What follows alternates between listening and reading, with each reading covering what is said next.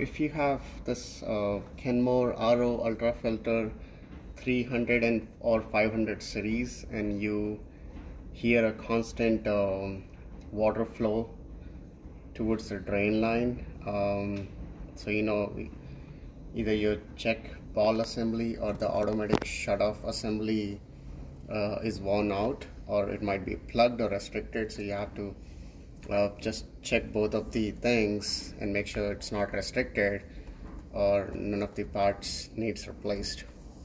So it's pretty simple on this model. This one is a Kenmore 300 Ultrafilter 300 series, but 500 is the same way.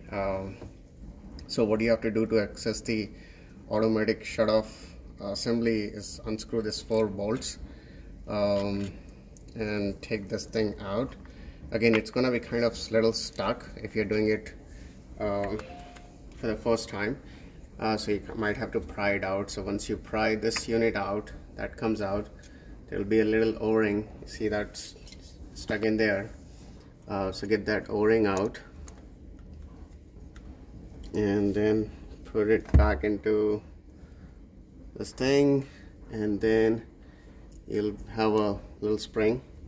So this is the check ball or check valve assembly, and this is the plunger or diaphragm, which is automatic shut off valve assembly, and this goes hand in hand, they work together.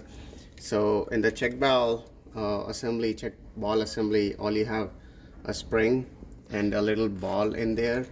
Can you focus? It's like a little black ball in there. To get that out, if you turn the unit upside down, it won't come out.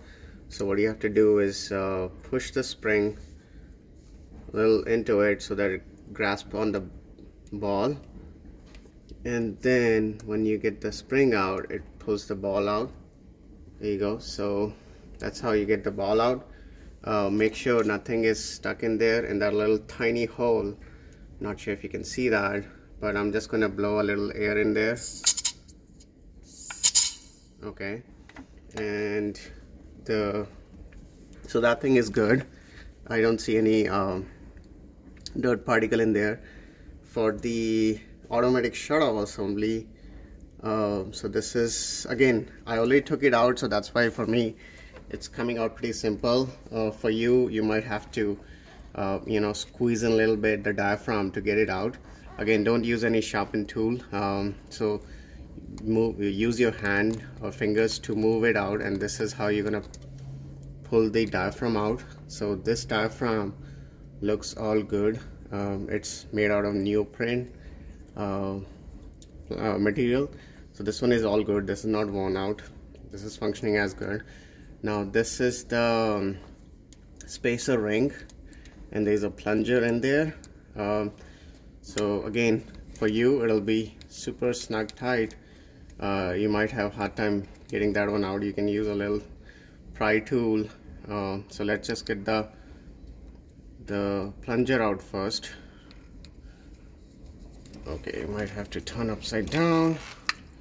Okay, so there you go. So I got the plunger out and also got the spacer out. When I first started pulling it out, it was not coming out, so I had to use a little screwdriver. There's a little groove in there, so I was just pushed it in and tried to rotate it so that it got moved, and then I was able to get it out. So yeah, just rotate it a little bit and then it gets loose, otherwise it will kind of stuck with all the kind of a water seal in there. But yeah, once you get that on out, then there would be another. So we got the spacer, we got the plunger which sits like that came out, and then there is another diaphragm.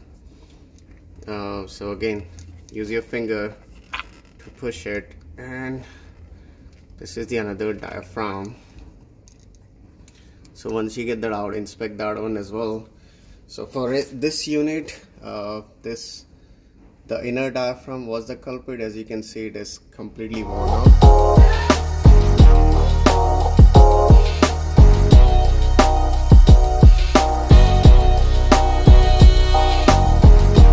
And that's why the shut-off assembly was not working right, and it was continuously draining the water, and we could hear the sound. So anyway, which is Kenmore. If you go to Sears Parts Direct Kenmore and look for Kenmore parts, but I will post the all the part numbers into the description. But they sell these parts individually. Again, the shipping and the parts would not be cheap. Like if you just have to get the 2 diaphragms, because I have to replace these one, they were like, with shipping it was 30 bucks.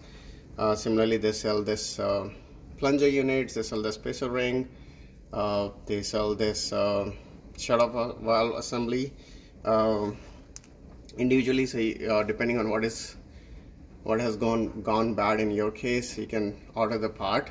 But before I put it together, so I'm not gonna put it together today because I've just ordered this part, so I'm gonna wait for the diaphragm to get it shipped and then I'll put it together. But before you put back everything together, just make sure you know, blow some air and make sure there's no dust stuck in it.